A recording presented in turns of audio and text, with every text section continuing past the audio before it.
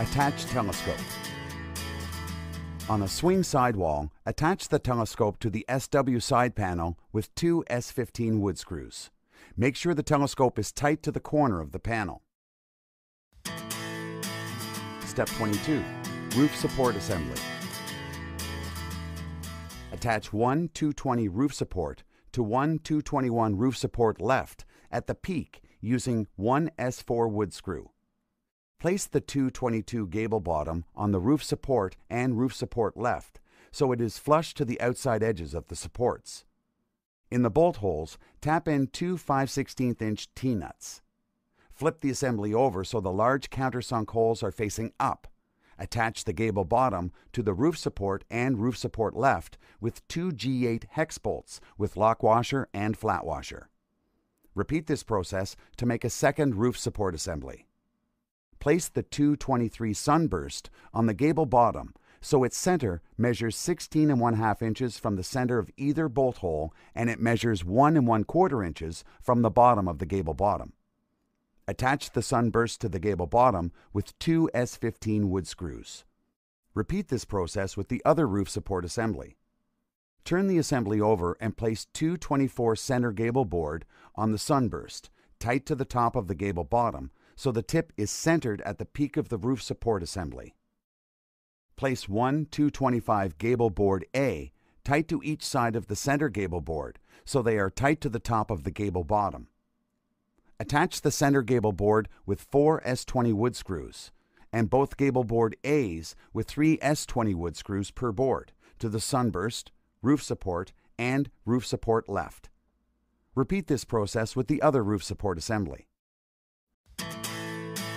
Step 23. Roof assembly. Fit the 230 front roof panel to the 231 back roof panel, so the back panel overlaps the front and the inside angle is square and tight. Attach the panels together with 5 S15 wood screws. Then attach the back roof panel to the front roof panel with 5 S15 wood screws. Fit one 232 transom side on each side of the gap in the front roof panel so the bottom is flush with the bottom of the panel and the notched edge of the transom side fits tight to the panel. Attach each transom side to the front roof panel with two S3 wood screws per board. Place the 233 transom roof over both transom sides and with the angled edge tight against the front roof panel, making sure there is a 1 1/4 inch gap from the outside edge of each transom side to the outside edge of the transom roof. Attach the transom roof flush to the outside edge of each transom side and to the front roof panel with 8 S15 wood screws. Step 24. Attach roof support assembly. From the outside on the door wall side, attach one roof support assembly to the top of the narrow window panels with one S3 wood screw per side. The long point of the gable bottom should be flush to the outside face of the narrow window panels. From inside the assembly, pre-drill with a 1/8 inch drill bit, then attach the gable bottom to the long wall ties using two narrow angled brackets with two S8 pan screws per bracket. From the outside on the swing side wall, attach one roof support assembly to the top of the narrow window panels with one S3 wood screw per side. The long point of the gable bottom should be flush to the outside face of the narrow window panels. From inside the assembly, measure 9 3/4 inches from the inside of the narrow window panel and place one flat panel bracket against the SW side panel and gable bottom. The top of the flat panel bracket should measure 1 1/2 inches from the bottom of the gable bottom.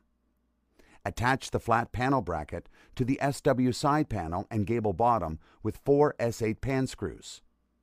Measure 13 inches from the first flat panel bracket and place a second flat panel bracket against the SW side panel and gable bottom.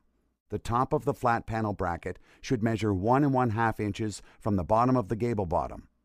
Attach the flat panel bracket to the SW side panel and gable bottom with 4 S8 pan screws. Step 25. Attach roof assembly to fort. With 2 people on the ground and at least 1 person in the fort, lift the roof assembly up and over the back side of the fort. Guide the roof assembly onto the fort so it aligns with the transom panel front. Using the factory drilled holes as guides, attach the transom panel front to the transom sides with 2 S3 wood screws. Then attach the transom roof to the transom panel front with 2 S15 wood screws. Next, attach the 250 trim arch to 233 transom roof with 4 S15 wood screws. Make sure the roof assembly lays flat on each roof support assembly and it overhangs both roof support assemblies by 1 1/2 inches. Using the factory drilled holes as a guide, attach the roof assembly to the center of the roof support assemblies with 2 S3 wood screws per side.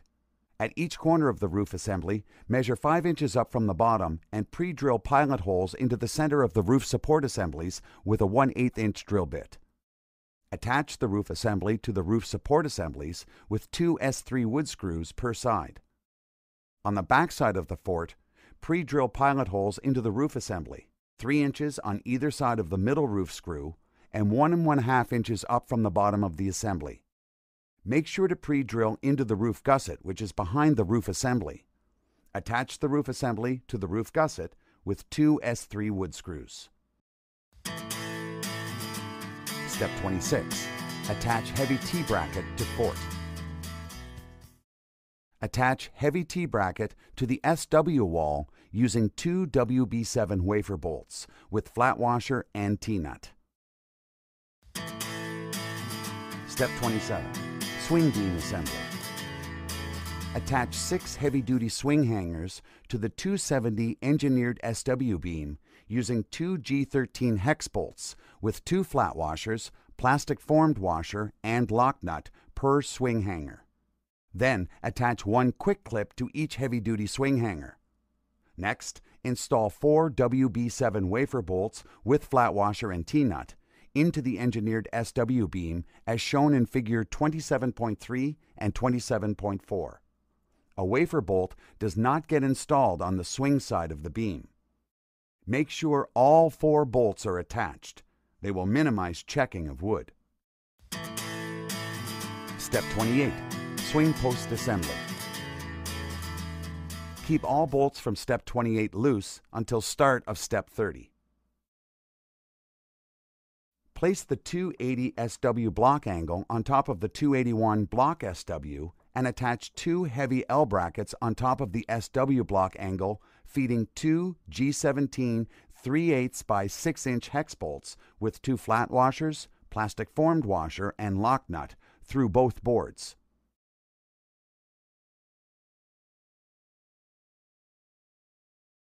Place the SW block angle and block SW assembly in between 2 282 SW posts, making sure the heavy L brackets are towards the outside. Place 1 heavy G bracket on the top SW post and attach with 1 G26 hex bolt with 2 flat washers and 1 lock nut.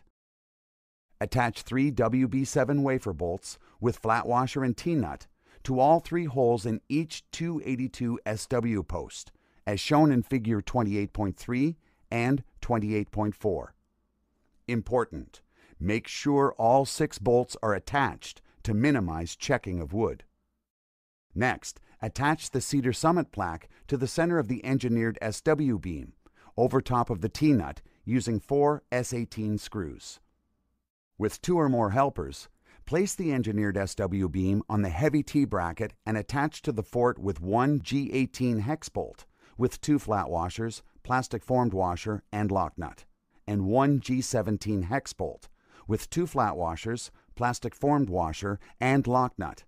Place the end of the engineered SW beam without a wafer bolt in between the heavy L brackets, making sure the holes are lined up. Then attach the swing post assembly to the swing beam assembly using 1 G20 hex bolt with 2 flat washers and lock nut through the heavy L bracket. Attach the engineered SW beam to the heavy G bracket with 1 G17 hex bolt with 2 flat washers, plastic formed washer, and lock nut. Step 29. Attach cross support. Make sure the engineered SW beam is level and the bottom of the beam to the ground measures 85 inches.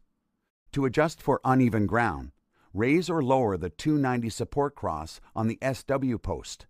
Make sure the support cross is level prior to attaching with the lag screws.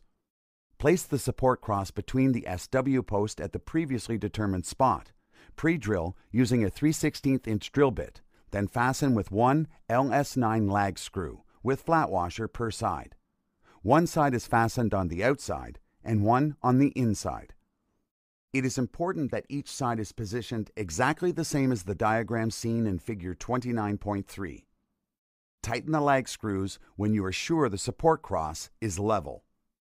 Attach one WB8 wafer bolt with flat washer and T-nut to the support cross through the middle hole. Make sure the bolt is attached to minimize checking of wood. Step 30. Final swing post assembly. First, tighten all the bolts from step 28. Next, pre-drill using a 3/16" drill bit, then attach